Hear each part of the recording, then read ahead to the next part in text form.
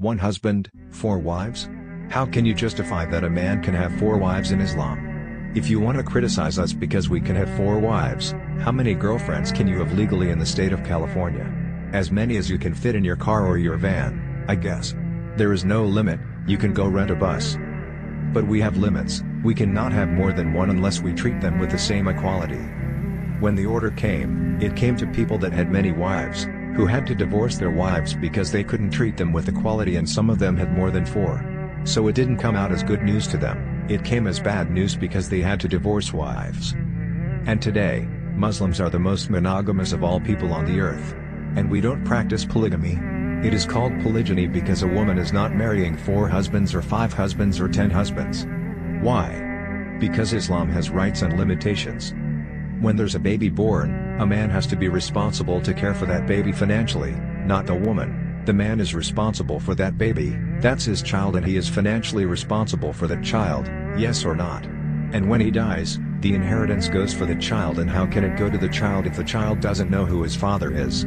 If a woman has more than 1 husband, how does the child know which one is the father? But watch this, there is another point, I want you to think about this. A man is limited because, in Islam, he cannot marry a woman who is already married. So if you have a community of 100 women, 99 are married, you only got 1 to choose from. But a woman can be in a community with 100 men and all of them could be married, and she could still choose from all of these men except those that already have 4 wives, and she has the advantage of knowing how he treats the other wives, and she is assured by the Quran that she will receive the same good treatment. So the benefit is for the lady, not for the man. Because every time a man takes a wife, he takes on obligation, responsibility, and he is ordered in the Quran, chapter 4, verse 34, that the men are the protectors, and providers, and maintainers of the women. Men have that responsibility, but women don't have to pay a dime from their money to support the household. If she is a millionaire and he is the garbage man, he still has to spend all from his to take care of her.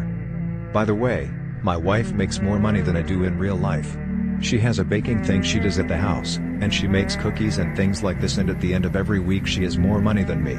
So I remind her, even though you don't have to, Allah gives big AJR for giving sadaqah to the poor. She racks up a lot of AJR around our place, I tell you, alhamdulillah. So this is something important, and many women, when they realize the high position they hold in Islam, they like it because they are treated like a queen. If somebody is going to treat you like a king, don't you like it? So that's the next part of the verse.